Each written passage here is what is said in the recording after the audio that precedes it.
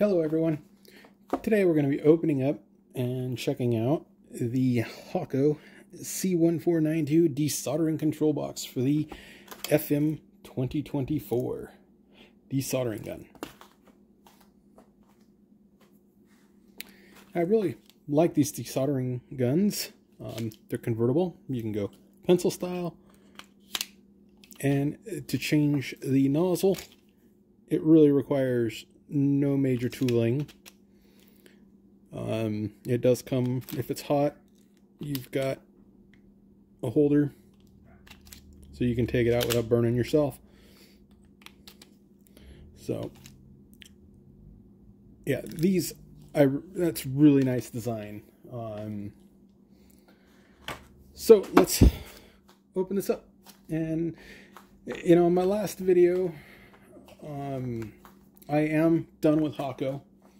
It's not for quality control reasons or anything.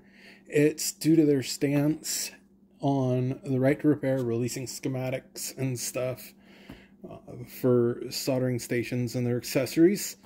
It's basically FU, not till the law makes us. Well, it looks like California SB 244. It's on the governor's desk. It's only got a few days left before it automatically becomes law without a signature. So as long as California Governor Newsom does not veto it, which if he does veto it, it's got a 2/3 majority already in voting because it pretty much passed unanimously for a veto override. So if you don't sign it after 12 days, it automatically becomes law. So I don't know if that's 12 business days or 12 just calendar days. We shall find out Monday, because that's the 12th day. So Tuesday it might get put on the books. That would be the October 3rd.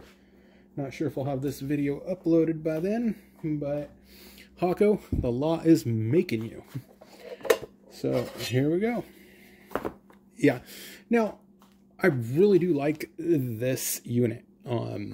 It's pneumatic, not electric. Electric are noisy and loud, and if you're doing this for a few hours, you know, if you got a whole bunch of joints to desolder, it gets to your brain that the electronic pump noise. So pneumatics are nice and quiet. They're very effective. I think they produce a lot more vacuum. So they are a little bit more work. So to give you an example here. This, I believe, is a 1.6 nozzle. 1.6 hole. When you set it up, you'll set your air pressure, which connects here. You can put compressed air here. It goes to a regulator, and you'll set that about 71, 72 psi, and you'll insert your nozzle, and you'll pull your trigger, and you'll adjust it to 71, 72 psi, right in that range. It's going to vary due to your altitude and the density of and the temperature of where you're at. So if you're in Denver, your air's less dense, you're going to have to adjust it to have proper vacuum. You can put where your vacuum line goes in here, you can put a vacuum gauge, and you can adjust it for peak for your nozzle, so you'll automatically just know you got a 1.6 nozzle. You just dial it into that. But they're a little bit more work compared to the electrics, but I think they're a lot superior. So this is what we have inside this thing.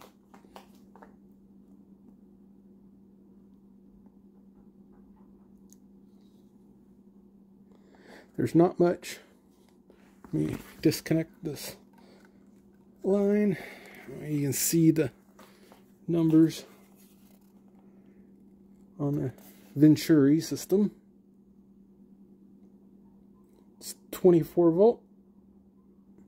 I was thinking about repurposing one of these, since I've got about 5 or 6 of these units, to make a pneumatic vacuum pickup tool, because I've got an electric one, and again, it's annoying. I'd like to just be able to hit a foot pedal and come in with a vacuum pen and be able to place my parts, pick up and place the parts. So I might adventure into that. I don't know, once I get my new soldering station up and going.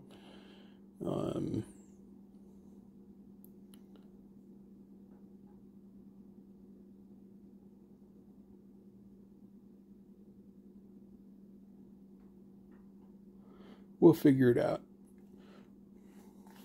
See if I can zoom in here. This is a single-sided board. I might repurpose one of these and then just tear this thing completely down, scan the board, and put it on my blog post of the original teardown of this thing.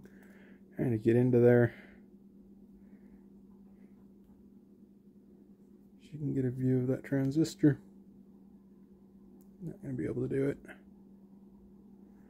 Nope, not going to be able to do it. But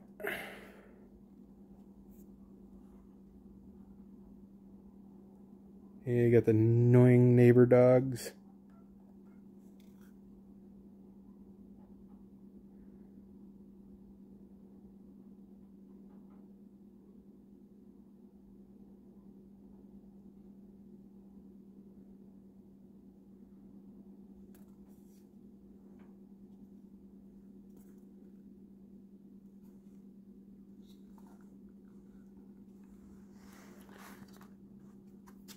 Well, I hope this 6-minute video, 7-minute video helps somebody out maybe. If you like this content, please like and subscribe. Thank you very much.